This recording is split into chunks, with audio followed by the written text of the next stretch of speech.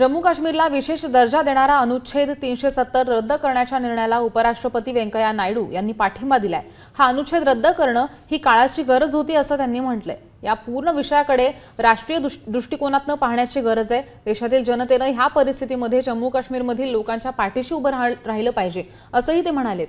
नायडू यांच्या कारकिर्दीवरील listening, learning and leading ह्या पुस्तकाचं प्रकाशन गृहमंत्री अमित शहा यांच्या हस्ते झाले आणि त्यावेळी ते बोलत होते।